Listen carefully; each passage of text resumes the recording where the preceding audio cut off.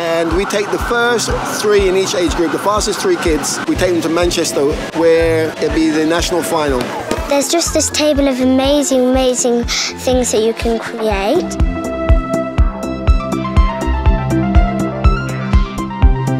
Participation in a group is something that really must be encouraged.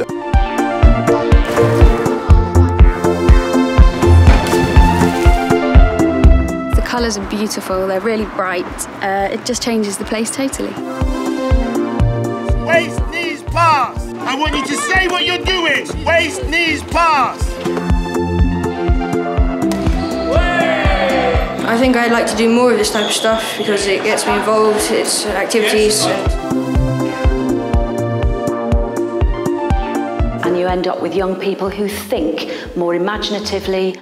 Culture will always play a part in our lives because without it we would be paupers.